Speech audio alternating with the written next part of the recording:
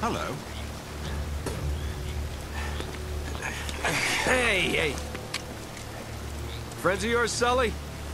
I'm Gabriel Roman. Yeah, I know who you are, asshole.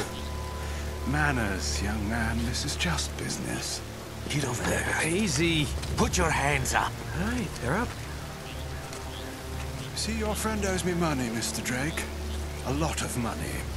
So when he told me that you two were onto something big, the find of a lifetime, he said, well, I was intrigued. But he's made grand promises before, haven't you, Victor? And here we are again. Another fool's errand. Jeez, does he always go on like this? Take it easy, Navarro. So, I'm afraid the time is up. Unless, of course, you found something in there, Mr. Drake, that might compensate for all this unpleasantness. He's screwing with you, Nate. They heard everything. Just give him the map. Slowly. What does a Kriegsmarine map have to do with El Dorado?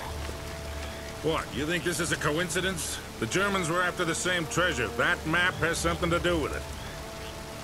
So, we square? For now. But just in case you need a reminder... Hey, come on, leave him out of it. Yeah, don't you guys usually just cut off a finger or something? That's far too vulgar. No, I think this will hurt him a bit more. Now, whoa. Come on, Roman. He's got nothing to do with... Sully! Sully! You son of a bitch!